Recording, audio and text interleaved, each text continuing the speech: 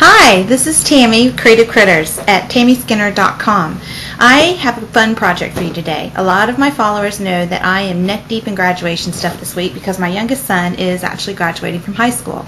So we've been busy working on projects and decorations for his party, and we've got family coming in, and it's just been so much fun, and we've come up with some really fun things to do. One of which is the buttons. So buttons are really trendy this year, and so you'll see I'm kind of addicted to them. So you'll see that I've made several already, and I've got a lot more planned to make. But this one is a graduation button, and the button is actually designed for you to wear to the graduation ceremony. I'm going to wear mine to his party and to the ceremony, and I might even go grocery shopping in it next week. So I told him I wanted to wear it all over just to celebrate and show everybody that I am the proud mom of a graduate. And not only did I make one for me to wear, but I made one for my mom, who's going to be at these events, the grandmother of the graduate, and my sister, the aunt, and his sister. And so all the women, basically, instead of like a corsage to celebrate a special event, we're wearing buttons to celebrate, and they're a lot more fun and less expensive than a corsage would be. So what you need to make this, very, very simple. You'll need pictures. I chose to do my pictures in black and white because I really think they stand out better and they don't clash with the colors of the button, and I love how the picture turns out in black and white. And then you'll need cardstock. So we've got the cardstock of the school colors. Our school colors are the navy blue, the yellow gold, and white. I chose Bo Bunny's double dot blue, the coordinations white and yellow. And then you're going to need various colors and sizes of ribbons. So again, we've got all the school colors going. We've got some yellow with the stitching, and then some satin yellow, and then we also use some vinyl. The cartridges that you'll use for this particular event, or this particular project, is I did my actual background, the zigzag circle, out of the Happy Graduation. That actually is intended for a button type thing project, so that's why I used it. Used the Varsity cartridge for my little elm logo, which is down at the bottom, and all I did was use Varsity lettering and overlapped it and welded it with my gypsy and cut that out of vinyl and added the vinyl to my ribbon. So I've personalized it. You could do a lot of different things though. You could add the graduate's name, you could put class of 2011, you could do a lot of fun things, and so let me show you how to make this because it's super easy and I think you'll really enjoy it. Okay, I used vinyl and Varsity letter to weld the letters L-E together to stand for our school, which is Little Elm, and that is going on the navy blue ribbon that is in the middle of our button. There we go. There are several things you can put in the middle if you wanted to. You could put their name, you could put a graduation cap, you could put class of 2011, but my friend Stacy suggested the LE, which represents our school that the kids are graduating from, and I thought it was perfect. So now we'll get everything together and start assembling the ribbons to attach to the buttons. Okay, now to put all the pieces together, we have our rosette. You're going to need 2 of the round backings. These were cut at 5 inches each from the Happy Graduation cartridge, and I'm just going to kind of, they match, but I'm going to kind of offset them so it gives you that little touch of white behind the one. Then we will put the rosette that has the backing on it, it's already hot glued together, on there like that, and then we take a picture.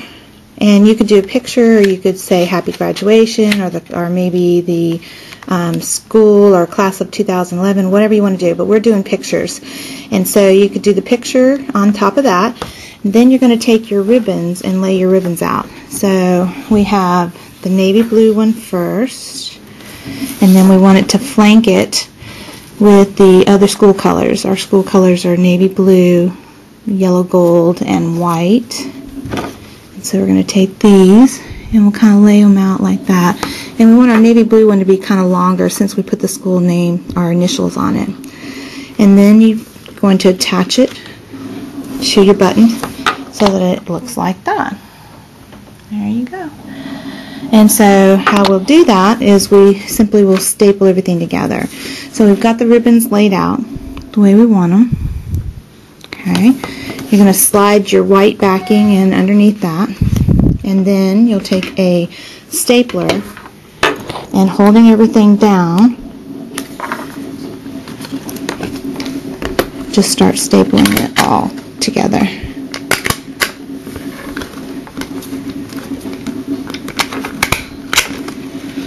There, like that. You can put a couple more in there if you want to make sure it stays secure, but remember you were just wearing this or displaying it for decoration, so you don't need to worry about it too much. So that's the backing. Then we're going to take a small yellow piece of ribbon, and these ribbons can be any length that you want. You can make them longer, you can make them shorter, however you want. I believe ours is about 7 inches for the yellow and white, and it looks about 8 inches for the blue. And then you want a little loop ribbon here to go on the back. And this is what you're going to put your corsage pin through to hold the button on so that you can wear it.